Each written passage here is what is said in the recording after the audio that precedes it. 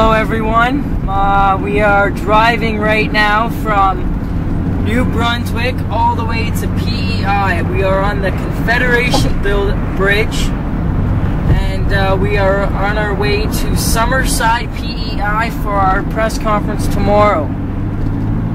This is my first time driving on this bridge. It's my second time being on this bridge and it is just amazing. It's beautiful.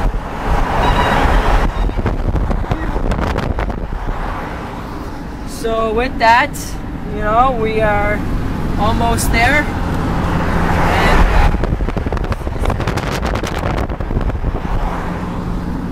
and peace out. Test, we're good to go. George, just talk about, you can look at me too, talk about the relay and just how important it is to think about organ donation. Okay. Well, Canada still has one of the lowest organ donation rates in the world, and almost every day somebody's passing away. And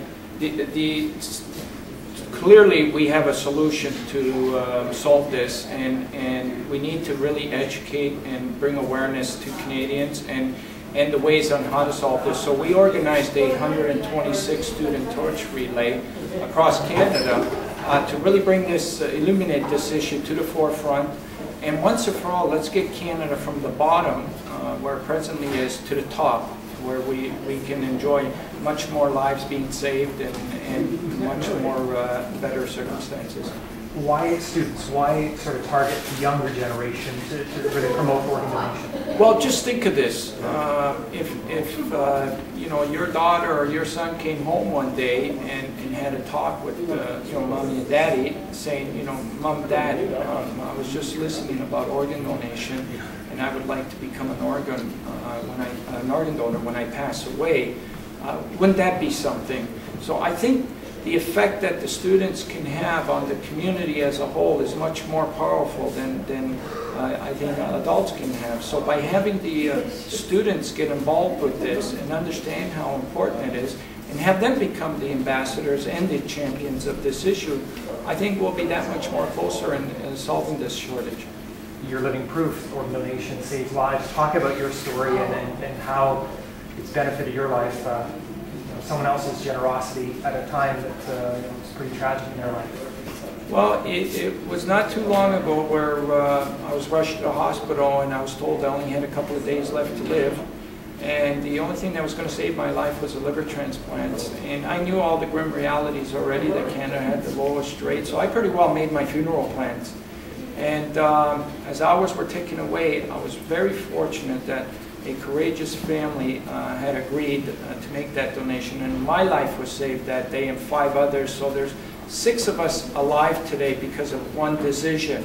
And if we can somehow get that message out to every Canadian on how important this is through the students, I know that we can. And today, you know, we have Taylor, we have Stephannie, and we have Mikayla that are all representing Summerside Intermediate School, and we know they're going to do a great job in being ambassadors, and you know, we're hoping, their goal is simple. They want to reach everybody in Summerside to become an organ donor, and if we can do that with every community right across Canada, we can have this issue solved.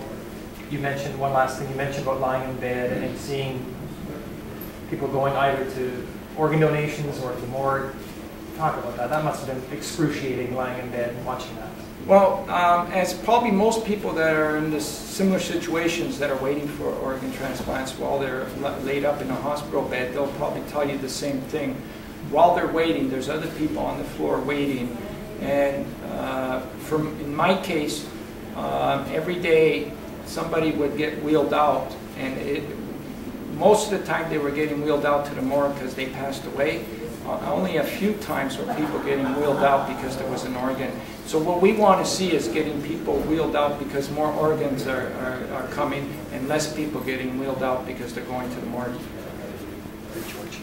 Now, quick, you mentioned about liver. What was the problem? Did you have cancer? Or no, I had the thrombosis. It's like a hardening of the artery. Yeah, and once that happens, you didn't know about it, George? No, it's a mysterious disease. So did you feel some chest pains or any stomach?